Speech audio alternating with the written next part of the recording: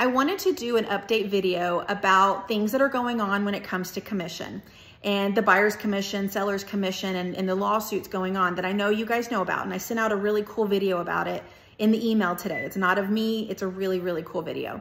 But if you guys pay attention to the real estate news, you know that the RE/MAX lawsuit was settled last week at $55 million. There's 2 more lawsuits to go that are really, really important to set the precedents. One of them starts October 16th. That is right around the corner. That it's a biggie.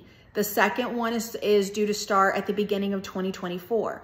But again, this is supposed to lay out how realtors are supposed to handle buyer's commission going forward and the transparency of that, right?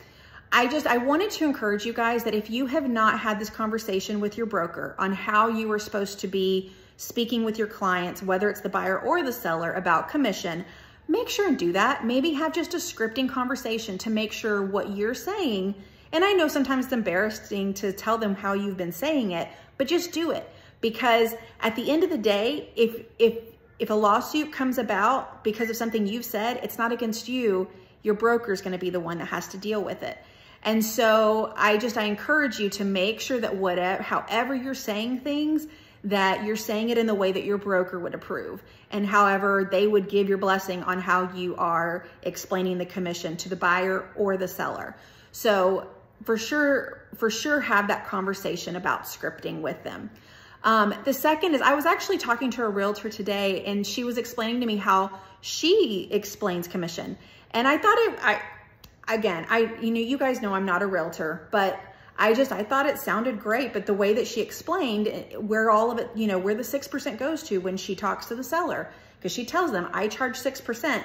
And then my decision is to split that 6% with the other realtor. And she tells them that out of the 6%, 3% goes to the buyer's realtor because she chooses to split it with them. And then 1% goes to taxes. 1% goes to the broker and goes to marketing costs and all the costs that are involved.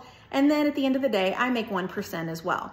And so I just thought that was such a beautiful way to explain it. Now, it come in 2 months' time, that could be completely out the door and there'll be a whole new way to explain it. But I just thought it was a great way that maybe you can also discuss as a scripting way to explain these things. And maybe you're doing it already, so go you if you are. That's all I got. I got your back. I'm in your corner, and we will get through this together. And I will continue to provide the updates as I know them or hear them, because I want you guys to be completely knowledgeable of what's going on. I'll talk to you later. Bye.